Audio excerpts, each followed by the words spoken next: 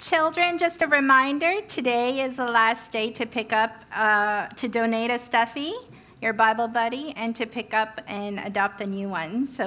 And for children online, if you would like to participate still, you can reach out to me, and those who've reached out, I will connect with your moms this week. You can find this online too. It's for a printout, and it's your schedule for the Lent readings. We will go through the book of Mark. Okay, so good morning, Bridgeway. I hope you had a great Family Day weekend last week. Pastor John is away, so I hope he is getting some much-needed rest. So for the past month, we have been speaking on the book of Amos.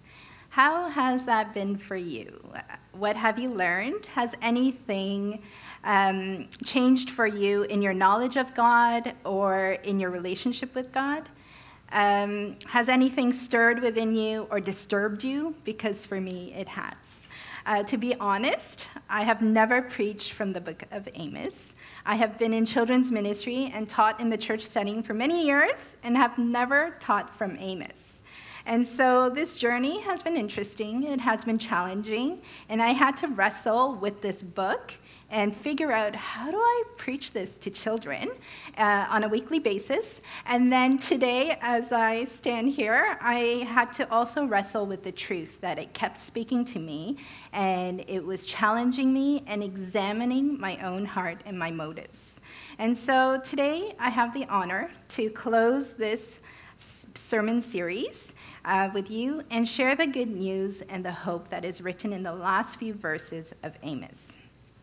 So people who are joining us for the first time today or may have missed the introduction to Amos, we have been going through this book for the past month.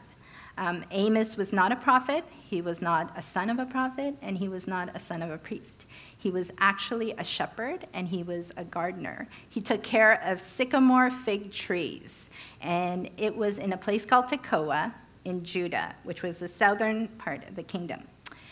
He was called by God and qualified by God to take a message to Israel, which was the northern part. And he was going to tell them and the neighboring nations about God's judgment and wrath towards them. It was during a time of peace as a nation and prosperity for really only the wealthy. And with all the comforts, luxury, false hopes, and security, their hearts started to stray away from their God.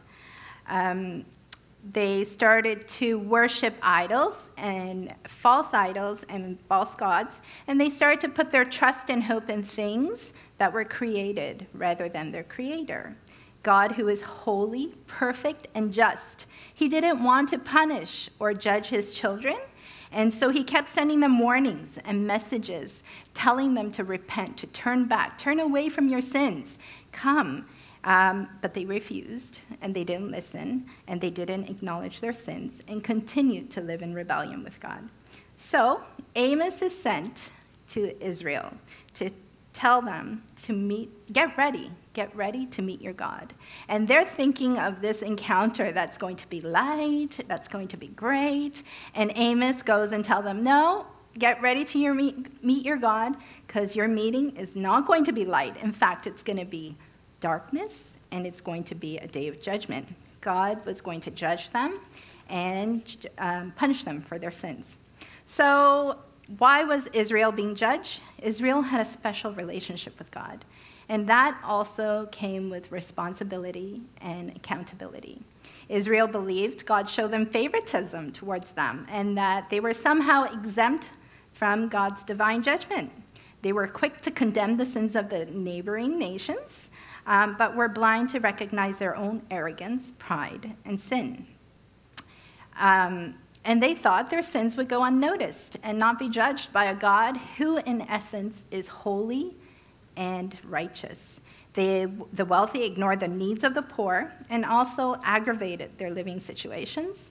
They sold them into slavery for their debts and denied them justice by lying and cheating. They, with all the false sense of hope and security that they were building around themselves, their hearts were divided, and their worship was meaningless and self-centered.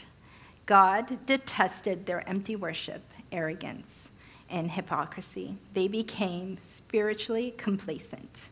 So, can any of you guys relate to any of these? I'm sorry. Unfortunately, I can. I am guilty of many of these things, and I'm guilty of putting many times my trust and my hope in things I can see and touch. When you think about it, they really don't have any power to sustain you, to save you, to protect you. And I can get so busy with my life that the needs and the injustices around me can go unnoticed.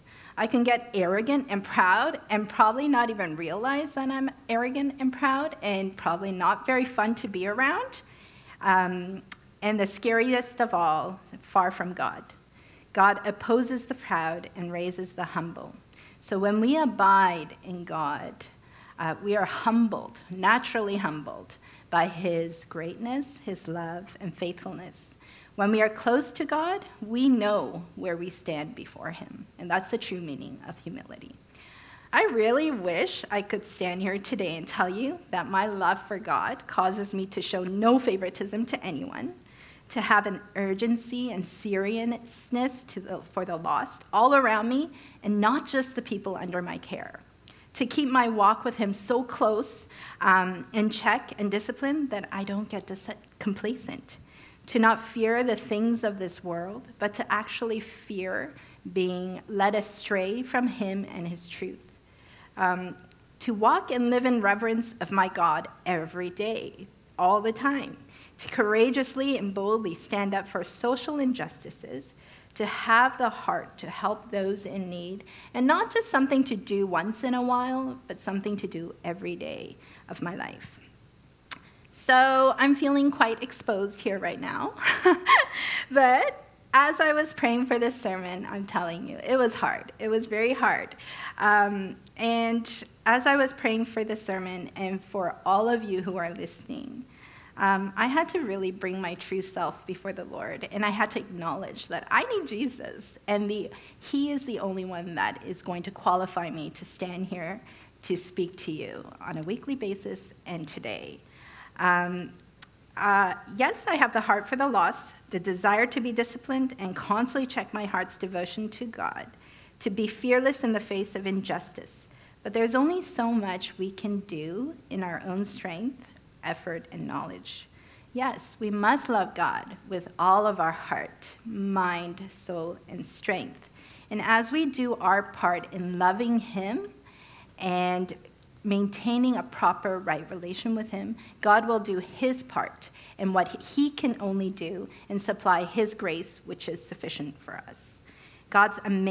Everything God does, it starts with grace, it starts with his love and ends in restoration through his son Jesus. So today, I'm telling you, God is in the business of restoration. God's amazing grace and mercy invites us back to him in repentance and freely gives us the gift of forgiveness, salvation, and righteousness through his son, Jesus. If we don't understand this foundational truth of who God is, we won't understand what he does, and we won't understand why Israel had to go through what they did. God is holy. He cannot tolerate sin. He must confront evil and sin. The Bible states that the penalty for sin is death. Sin must be accounted for. Israel's sin had to be judged, and their rebellion eventually led them into exile. Even in the midst of judgment to Israel, God, you can see glimpses of God giving them chances to return to him and to repent by saying, "Seek me and live." And if you think about the opposite of that, what is that? Because if they don't seek him and live, then there's destruction and wrath and judgment on the other side. God gave people a chance to always turn away from the sins and to return to him in repentance, but they refused. They refused to change. They continued to live in rebellion. As I mentioned before, God is holy, righteous, and he's a promise keeper. So today, in the last few verses of Amos, we see promises. And we know that God is a promise keeper. He will not make promises and then change them depending on the people. So in this case, Israel. He is faithful and true. So we can trust that all his promises will come to pass and they will be fulfilled. We must understand God, he chose Israel before they chose him. God chose to have a covenant with Israel out of his love and not something that they did for him. God is in the business of restoration, healing, and salvation. The whole book of Amos is pretty much a pronouncement of judgment and wrath. Like if you've read it, there's 9 chapters, and it's all judgment and wrath. And the last few verses of chapter 9, we see it's different. And in chapter 9, we learn God's judgment is unavoidable. There's no escape. So there's no one who can actually escape the judgment of God. And it says that you can go to the highest mountain and he will find you. You can go to the floor of the deepest sea and he will find you. So no one can escape his judgment. Some thought that they were an exception and the day of the Lord would not come for them. Many even believe today that there is no such a thing as the day of the Lord, when the Lord would come and he will judge. He will fulfill all his promises, and some believe that. Today, in the last 5 verses of the Bible, the book of Amos, it drastically changes in tone. So we hear now there's promises and there's hope. God was going to restore Israel. He was going to restore them as a nation, restore their land, restore their faith, their relationship with him, and restore David's kingdom. So if we look in 2 Samuel chapter 7, God makes a promise to David. He promises that his house and his kingdom and his throne will rule forever, will reign forever, endure forever, establish forever. Someone from David's house, someone from David's line was going to succeed David, and that kingdom and throne was going to be established forever. Now, just like grain is shaken in a sieve, I don't have those big ones to show you, but I really wanted to, but this is the closest I found in my house. And so just like a grain is shaken in a sieve, God says in verse 9 that he will shake the house of Israel among all the nations. There will be a sifting process where he will separate the sinners and the faithful. So the function of this sieve is that it is going to trap the things unwanted, the elements, the particles that are unwanted, so that it could be thrown away. And the grain will fall through the sieve, and the unwanted materials would be trapped and sifted. God's judgment was pronounced to the whole nation of Israel as a whole, but God also saw and brought hope to the remnant of people who were faithful. There's a promise of abundance for Israel in these verses. This is a contrast to the drought and the famines pronounced before. In verse 13, it says, "The days are coming, declares the Lord, when the reaper will be overtaken by the plowman, and the planter will be by the one treading grapes. Now new wine will drip from the mountains and flow from all the hills. The land will produce so much that there won't be a break between the people who are reaping and the people who are planting again. The mountains will drip with sweet wine because of the abundance of ripened grapes." So he's showing this picture, a promise of abundance. In verse 14, the Lord promises to reverse the fortunes of his people, Israel. God will restore and bring his people, Israel, back into their land, rebuild the ruined cities, enable them to live in them, and enjoy the fruit of the land. He promises to not uproot them from the land again. God is in the business of restoration. God's promise to David and to Israel is fulfilled through Jesus Christ, who is from the line of David. And he is, through Jesus Christ, his kingdom and his throne will be established forever. Jesus Christ is the promised hope. Jesus brings restoration, healing, salvation, and righteousness. Apart from Jesus, you have judgment and wrath. One day, we are all going to stand before God, and we are going to have to give an account of our life. We can either stand there in our own righteousness and receive judgment, or we can stand before him with Christ's righteousness. Jesus is our good news, and Jesus is our Savior. And I mean this in the most literal sense. Jesus is a demonstration and evidence of God's love and mercy. God's judgment is unavoidable and unescapable. So how great is the love of our Father? He would provide a way for us, for all who put their trust and faith and hope in Jesus, that our penalty, that our judgment of sin is accounted for. So as I was preparing for this sermon, I thought of my red plant. I got this as a gift in December for moving into my new home, and I was very excited to keep it alive. I'm a little embarrassed to show this, especially in front of Daryl, but I got some hints and tips. Yes, and I was very determined to keep this alive, so I got this, and I'm not very good with plants, just to tell you. And this was the only plant that I have in my this is the only plant I have in my house at the moment, and it looks like this. So I put it in front of the window, a small window, on a very nice round table, and then I thought, I'm going to water it. So I watered it every day. And then I realized the leaves were falling, and it was getting brown, and my dog kept eating all the leaves on the ground. And so I thought maybe I'm watering it too much. And so I stopped watering it every day. And then it was still dying and falling, and so then I thought maybe it's not getting enough sunlight. So I changed the location and put it in front of a bigger window, and this is what it looks like today. And so the reason that I brought my plant today is to demonstrate that a process of restoration, there's a process to that. And I know with plants, I don't know very much, Google told me, but for a plant to be restored, you have factors like the sun, the water, there's sometimes bugs, and nutrition. And so Daryl was telling me some hints too, and that's a lot of work. But for this plant to be restored, there's a process. And I wanted to say that Israel also needed to go through a process of restoration as well to renew their covenant and relationship with God. So, Bridgeway, seek him and live. Hate evil and love good. Let justice roll down like waters and righteousness like an ever-flowing stream. I pray our Bridgeway brothers and sisters will put our hope and trust in Jesus and him alone. The world around us, as we see it, can instill fear, uncertainty, despair, anxiety, fear. But God promised a renewed kingdom through Jesus Christ. On the day of the Lord, there will be judgment and wrath, but for those who put your faith and trust and hope in Jesus, there will be also salvation and hope.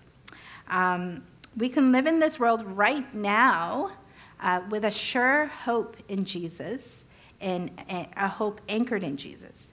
God's promises never fail, and nothing in this world can stop his promises from being fulfilled.